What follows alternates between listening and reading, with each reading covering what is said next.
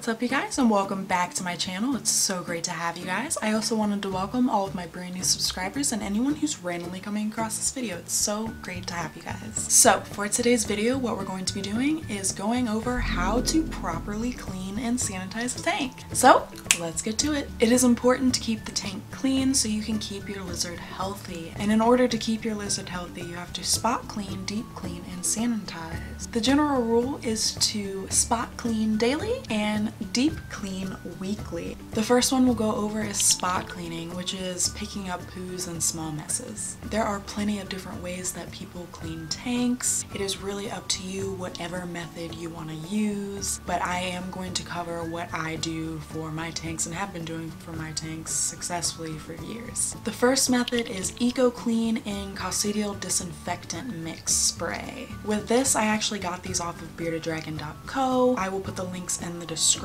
and each bottle actually has the instructions on how to make the solution. Literally all you do is mix it with water. It just tells you how much to put in, how much water. For me, all I do is take the two and use a little squirt bottle. I pour a little bit in of each and then mix it with water. The next method, which is really popular, is vinegar and water. I haven't used this because the smell of vinegar just, no thank you. Also, this does not kill Coccidia or any of that bacteria, so I choose to use my method because it has the Coccidial disinfectant within it. But vinegar and water is all natural and it is a safe thing to use to clean. Some people also use something called a wipeout solution. I have never used it, but this is what that looks like right here. This is an option. I honestly don't know a heck of a lot about it. It's worked for some people, but the people that I do know used it switched to something else. Another really good one is Veterinary Disinfectant F10. I believe you can find this easily just on a Google search. This is what vets' offices use to clean and disinfect everything. And then the last method for spot cleaning and disinfecting is Lysol wipes or disinfectant wipes. Before I used the Eco Clean and Coccidial disinfectant, I used to use disinfectant wipes and it never affected my lizards in a bad way, but I did switch to the other method because it is eco-friendly and it has the Coccidial disinfectant. Just keep in mind when using these disinfectants that some substrate is going to be harder to clean than others, like carpet for example. That one is kind of a pain in the butt to clean, especially if the poo is runny. Whew! Lord, you better just take it out and wash it or throw it away at that point.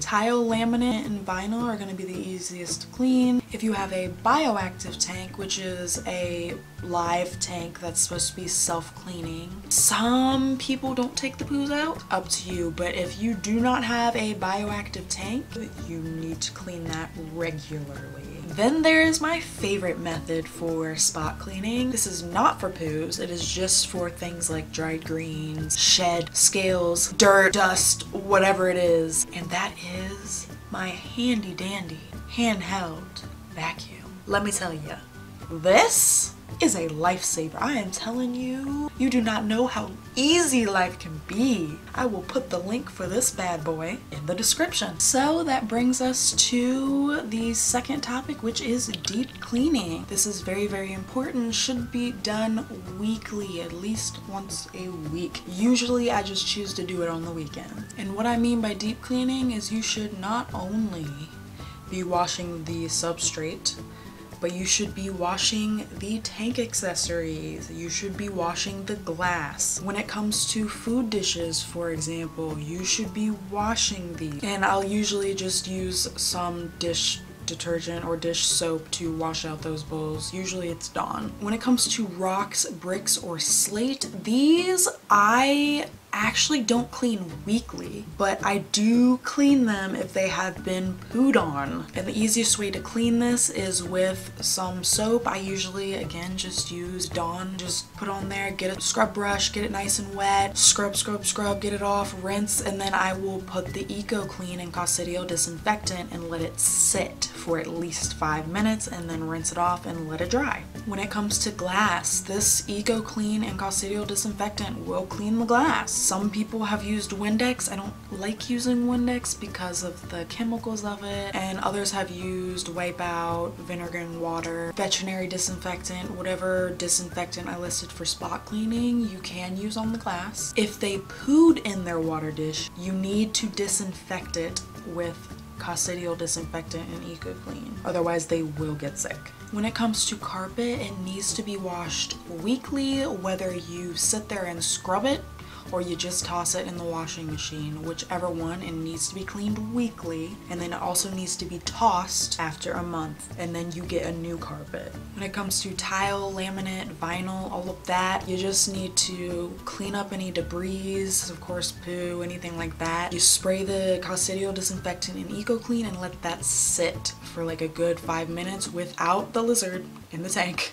Okay, just let them run around or do something while they're not sitting in there. You don't want them to be licking up the disinfectant, and then wipe it out.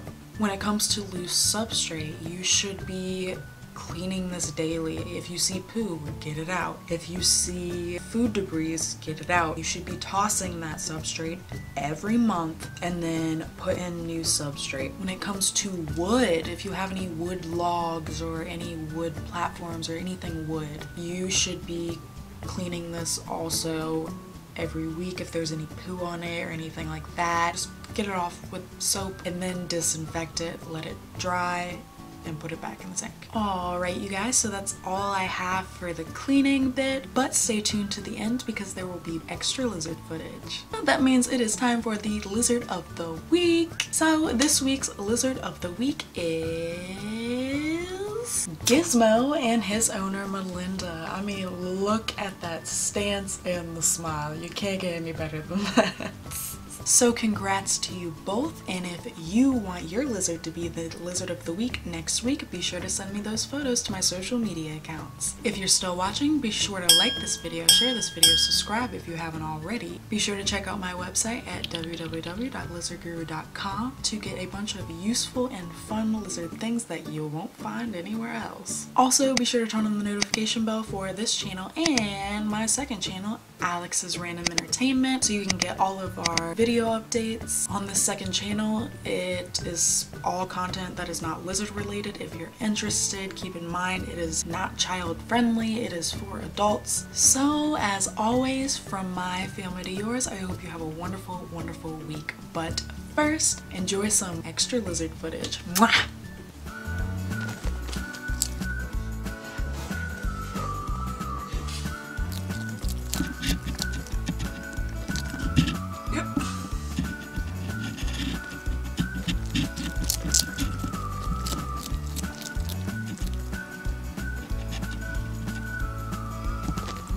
Don't eat the tongs.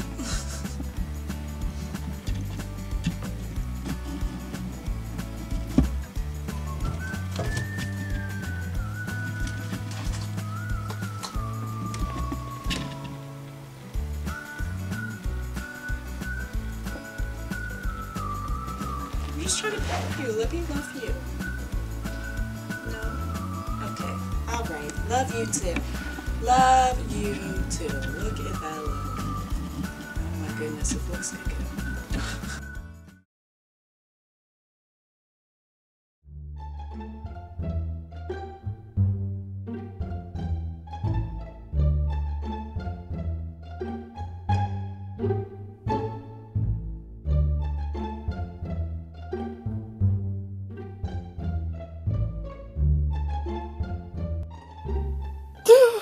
Gosh, girl.